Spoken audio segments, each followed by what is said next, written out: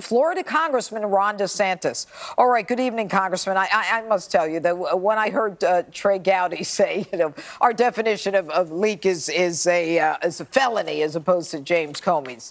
James Comey seemed to be actually stunned when Bret Baier said to him, when you leaked this to Dan Richmond, he was like, no, it wasn't a leak.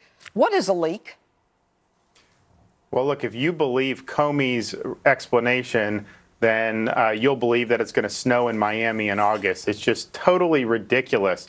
He even really admitted it was a leak when he testified originally, because he said he wanted to create a special counsel. He went back to his files. These were some of them were classified, but certainly they were government property, because remember, he was distributing them to people like Andrew McCabe and Rubicki. So this was clearly a government document. Some of it was likely classified, and by him putting it out there, that is exactly what a leak is. He's a leaker, and I think he's in really trouble with the law, not only for the classified potential, but it can be a crime to leak defense information, even if it's not actually classified. He's been referred to the IG. I've led a letter that he should be referred criminally. But I think this book tour has blown up in his face big time. Well, I think that the book tour, Congressman, has created a lot of controversy in the sense that what he has said before subcommittees, as opposed to what he said on television, as opposed to what he said in the book, can be three different versions of the truth, or his truth anyway.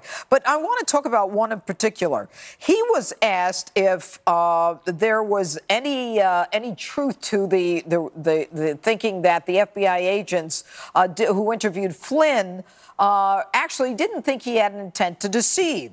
And when asked this, he said no, but then there is a transcript of his saying before the committee, a House committee, that his group didn't detect any deception on the part of Flynn. So he denied it twice. So you've got him in the transcript and then now lying about it. You know, Jim Comey used to be a smart guy, the guy I knew, but is he so confident that our system is so weak, and that if they slow walk DOJ and FBI reports that no one, and certainly no one in the Justice Department, will ever prosecute him, that he's laughing all the way to the bank?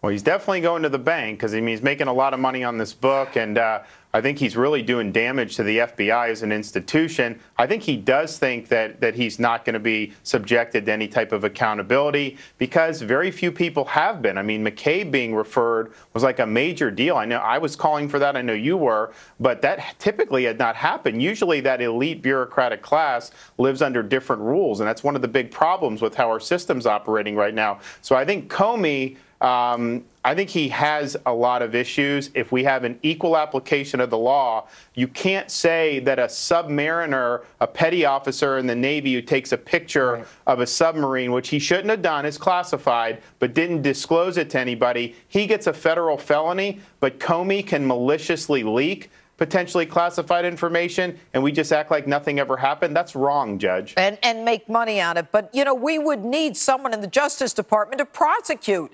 Is anyone at the switch? And I have 10 seconds. Well, we sent the referral to Huber and to Sessions. Sessions isn't recused. We need to get an answer on that. But I think that we're closer than we were 3 or 4 weeks ago. Well, let's hope so. Congressman Ron DeSantis, thanks so much.